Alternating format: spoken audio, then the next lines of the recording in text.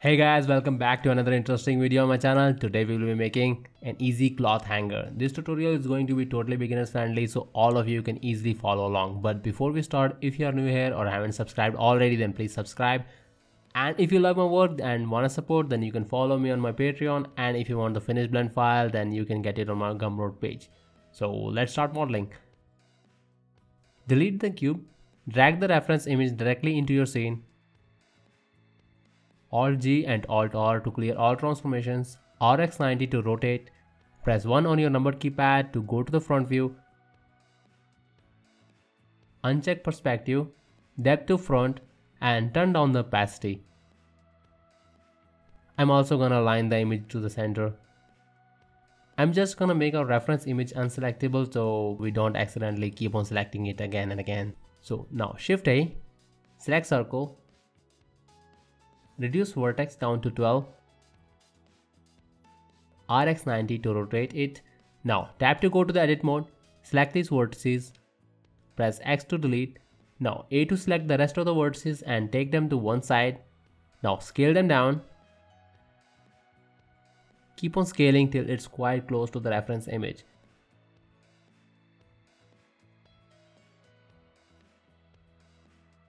We can manually correct this one.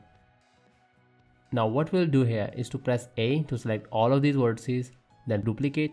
Keep in mind you have to duplicate the vertices in edit mode and not in object mode, otherwise you may have to join them later on to merge vertices. Now press SX-1 to flip it, then take it to the other side.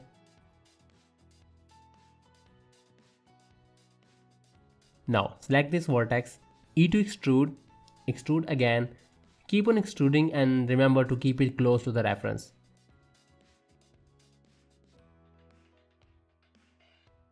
Now it's the same process for the other side.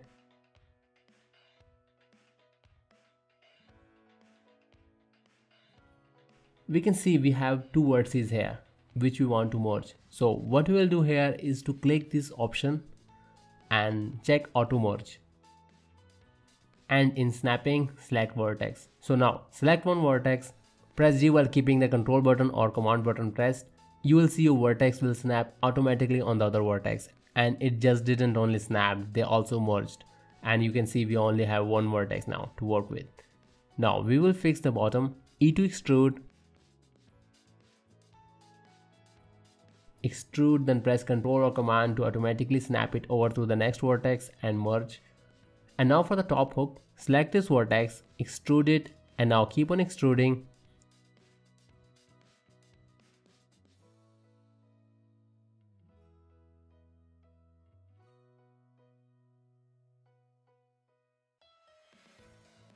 We are done here.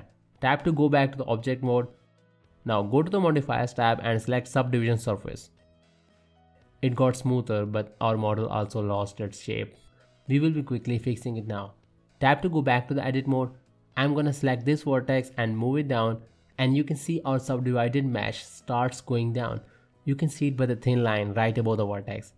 It's now in its proper place, and we can also see the edges are not aligned perfectly. We can fix them by selecting these two vertices and subdivide them.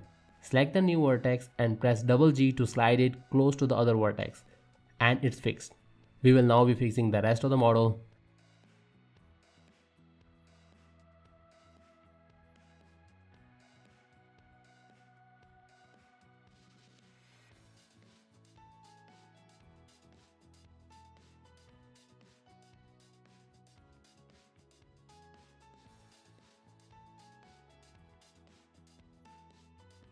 Well, we are done. So if you want a low poly model, you can keep the subdivision level on 1. And if you want a close-up shot, then increase the subdivision level to 2 and then Ctrl A to apply it. Now select the model, right click, convert to curve.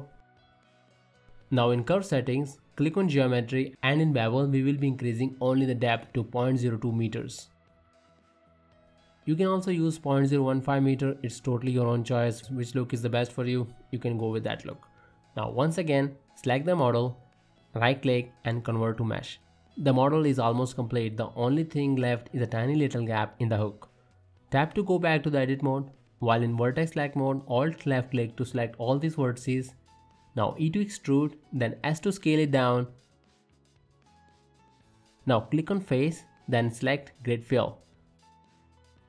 Now right click and shade smooth. Also check auto smooth. Now it's time for shading. Click on new.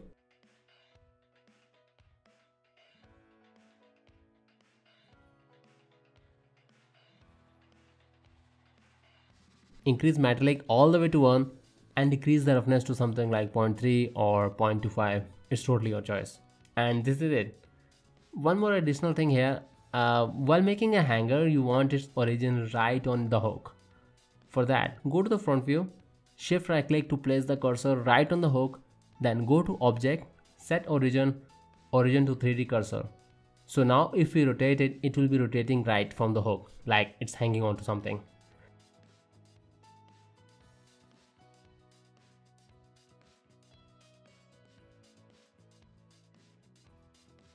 So now light up your scene, and in cycles your models will be looking something like this, and also in AV you can see the models are looking pretty nice. Well, this is it for today. Hope you liked the video, and if you did, then please like the video and subscribe so you're always updated of my new upcoming videos. And in the end, big love to all of my patrons and to all of you guys for showing me all the support. Well, see you in my next video. You all take care till then, and happy blending.